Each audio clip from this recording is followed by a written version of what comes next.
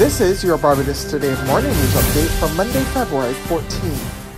Prime Minister Mia Mottley and a delegation of public and business officials are in Guyana to attend the International Energy Conference and Expo this week.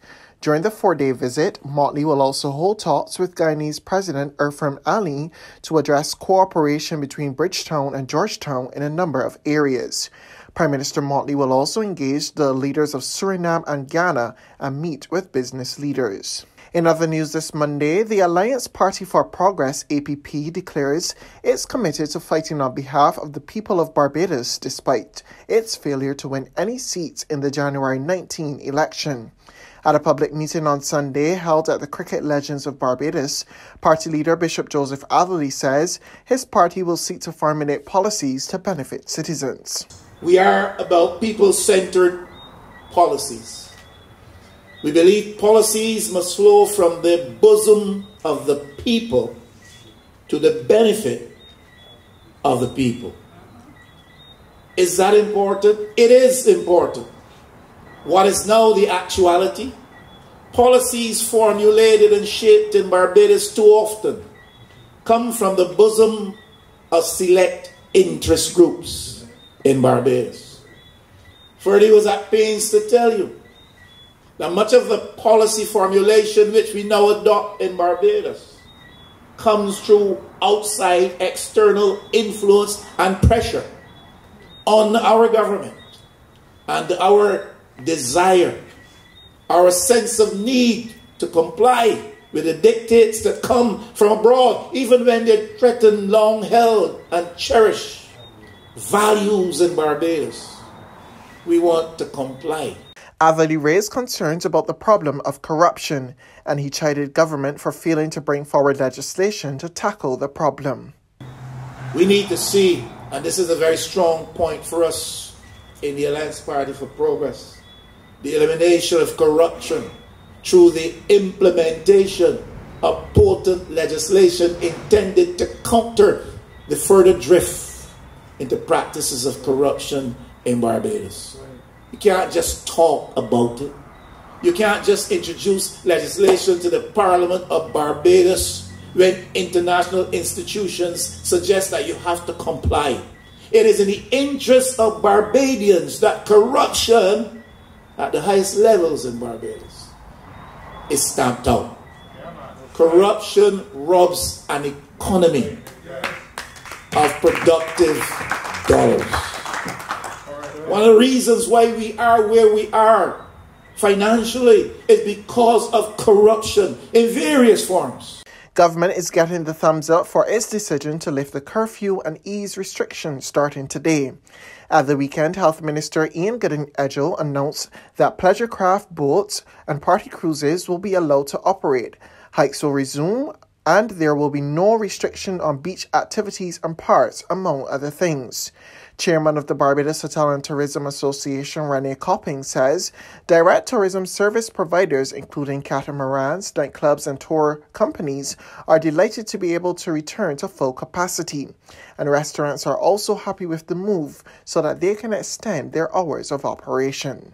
Meanwhile, the head of the COVID-19 monitoring unit, Ronald Chapman, has assured the public that the unit will continue to ensure a safe environment for all. At a weekend COVID-19 press conference update, Chapman urged Barbadians to act wisely and to use good judgment to keep COVID-19 cases low and to ensure a further reduction in restrictions.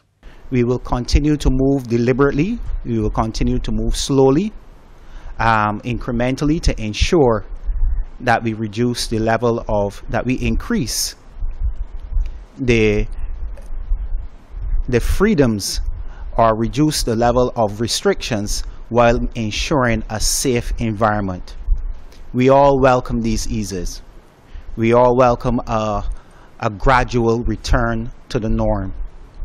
And as we continue as a people to follow the protocols, to act wisely, and as the Prime Minister would say, to lend our hearts to wisdom, we will see a further falling of the cases, and we will also see further reduction of the restrictions. Meanwhile, Chief Medical Officer, the Most Honorable Kenneth George, reported a 19% reduction in new COVID-19 infections over the last week in comparison with the last 7-day period. I'm happy to report that there is a decline of 19% in newly confirmed cases in the past 7 days in comparison with the previous 7 days. The 7-day cumulative incidence is currently 1,206 cases per 100,000 population. The daily average number of cases is 495, down from a daily average of 692 2 weeks ago.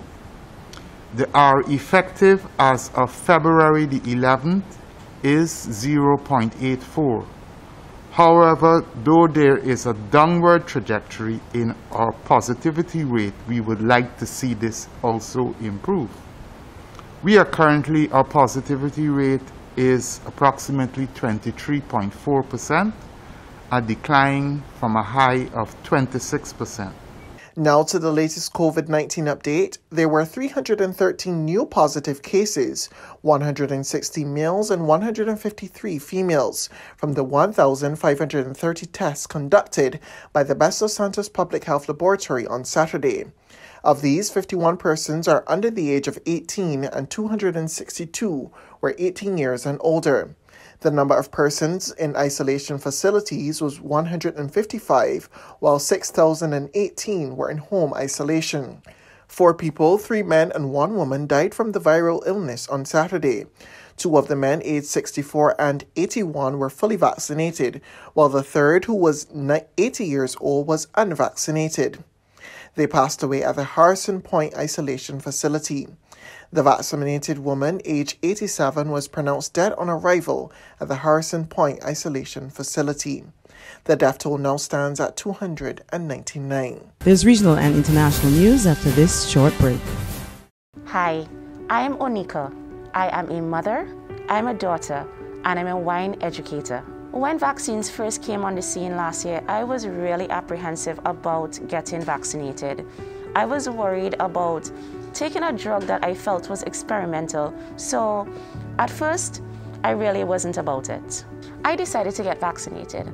I had to acknowledge the fact that I am asthmatic and my son is also asthmatic. I have a career in wine. We depend on our senses, and I decided that I did not want to risk it for being afraid of taking a vaccine. Coronavirus has affected everyone around the globe, and keeping this in mind, make sure that your decision is not a selfish one and that you're thinking of the benefits of the whole. Let's roll up our sleeves and get back to living.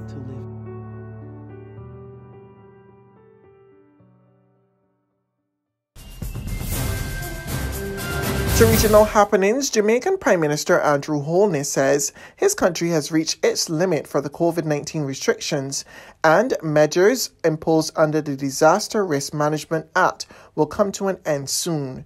We get the details from CVM Television. Prime Minister Andrew Holness announces that the DRMA will come to an end soon. He insists that Jamaica must return to normalcy after being disrupted by the COVID-19 pandemic.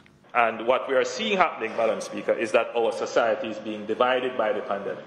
And what we're seeing, Madam Speaker, is that this division is making it increasingly difficult for the government to do its job and to actually focus on the things that matter. I have indicated a few weeks ago that very soon we will have to bring the DRMA measures to an end. PM Holness says for the upcoming Parliament, Jamaicans should expect more relaxed measures and a full return to face-to-face learning. He adds the consequences will be severe if the gap in education loss is not filled. On the international front, U.S. President Joe Biden told Vladimir Putin that the West would respond decisively to any invasion of Ukraine. He warned that any such move would produce widespread suffering and isolate Moscow. We get more of this report from Reuters TV. U.S. President Joe Biden told Russia's Vladimir Putin during an hour-long call on Saturday that a Russian invasion of Ukraine would bring a decisive and swift response from the West. Biden also said such a move would produce widespread suffering and diminish Russia's standing in the world. The two men spoke by phone in the latest effort to avert hostilities, just a day after Washington and its allies warned a Russian invasion could happen any time. Russia continues to deny having any such plans, saying it has amassed more than 100,000 troops near the Ukrainian border to maintain its own security against aggression by NATO allies. A senior Biden administration official said the call was professional and substantive, touching on all the issues the U.S. has raised in public, but added there was no fundamental change. The official said it remains unclear whether Putin is willing to pursue a diplomatic path. That's news, but for the very latest, you can visit us at www.barbadostoday.bb. You can also subscribe to our e-paper, email updates, or like us on Facebook, and sign up for our breaking news alerts via WhatsApp. We're also on Izumi Media and bus terminals, as well as Screenplay at supermarkets and gas stations near you. You can also hear us on Capital Media HD, 99.3 FM.